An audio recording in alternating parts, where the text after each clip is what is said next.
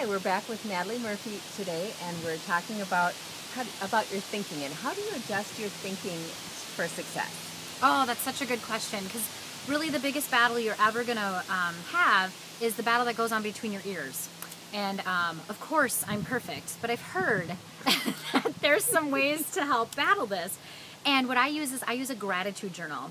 And some of you have heard about this. If you went to seminar, you probably heard about the gratitude journal. But we're going to talk about the gratitude journal and why it works and how it works. So is that okay if I discuss kind of the main points? Okay, in a gratitude journal, some of you have probably heard this as a catchphrase, and there's two different kinds of thinking on it. The best way that I found that works is to understand that your brain actually works like a computer, and it's information in, information out. Have you ever tried to tell a joke to a computer? It doesn't understand it. Have you ever tried to use sarcasm? It doesn't understand it. So what I like to do is fill my brain with computer input and output. And in my gratitude journal, I use phrases like this. I'm so happy and grateful for my brand new pink Cadillac. I'm so happy and grateful for that our unit has 100 stars this year. I'm so happy and grateful for my kids being very successful in school and my husband and my relationship. You use the, like it's already happened, like you're grateful, it's already there in front of you, and instead of in the future. If you keep it in the future, if you say, I'm so happy and grateful for that someday I will be a sales director, your brain will always keep it in the future. Always. Because your brain doesn't understand that you really wish it was right now. They only understand that you want it to be someday, so it's going to keep it in the someday. Is that kind of helpful? Yeah, I think that's great. So now you've done this gratitude journal, and what kinds of things did you find happened as a result of this? Oh, such a great question. I love telling this story. It's really fun. I started thinking about the 11 different areas of our life. Joyce teaches us all the time about at the beginning of the year, just take a clean piece of paper and think about the 11 different areas of your life.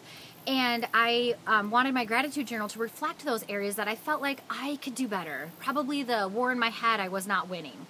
So the first one I did was about our Cadillac. I really have always wanted to be a Cadillac sales director. So right away at the beginning, I would date it, my page and my book, and I would say, I'm so happy and grateful for that we are a pink Cadillac driving unit. And I also put in there, I'm so happy and grateful for the extra $15,000 in income that we got this year. And then I'd say, I'm so happy and grateful for that my kids are so happy and successful and they love school. And it's amazing what would happen with that. So at the end of the seminar year last year, not only did we finish 2 free cars, we actually earned an Equinox and then turned around 3 months later and finished our pink Cadillac. So I got to pick up 2 brand new cars last year, which was really exciting. Like if you haven't had 2 car parties in a year, it's kind of some princess stuff. I pretty much felt like a princess.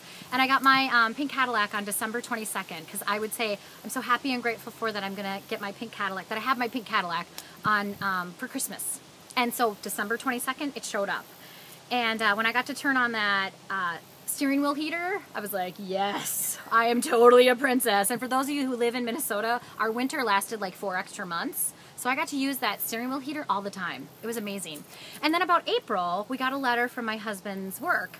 And it was something that said, retirement benefits expiring. And I was like, what? We don't have any retirement benefits like that have this label on them. You know, some of us are color wheel oriented and we know by the picture. And so I opened it up, and here was a pension plan that my husband and I had no idea the company had on him because he's gone through a couple of sales in the company, and it was expiring because the company they had used for it was going out of business. Guess how much it was? $15,000. Wow. It was 50. I was like, oh, okay, I'm so happy and grateful for that extra $1 million we're getting this year. So you can really use it to change things in your life. I want you guys to wrap your brain around greatness, like big deal stuff. Even if big deal for you is an extra $1,000 a month, whatever your big deal is, stretch a little bit and put it in your gratitude journal. And then you have to feel the emotions on it, because if you don't feel the emotions, it won't work. You have to feel good about it. You can't have guilt. You have to like imagine yourself. Like if you're so happy and grateful for your brand new Mary Kay car, imagine the smell when you get inside, what the dealership is like, how many people are there, are you going to bring cookies? You have to see the whole win in your head before you're there. So that's how it works, and it's amazing. I challenge you guys, try it. You will not be disappointed. And you have to be dedicated to it. It has to be an every night kind of thing for about 30 to 90 days before you start to see, like really see what it can do. That is great. Great. Thanks for sharing. Appreciate You're welcome. that. We'll be back with you.